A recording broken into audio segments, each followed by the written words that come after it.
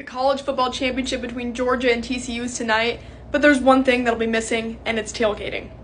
And we can't blame SoFi Stadium or even California. It's actually the college football playoff that implemented this rule.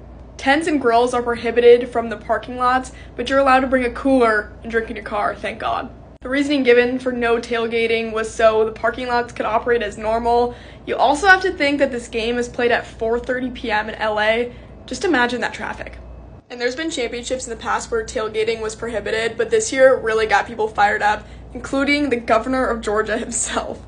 This does feel very un-American not to have tailgating at a college football championship, but more importantly, guys, comment who you got.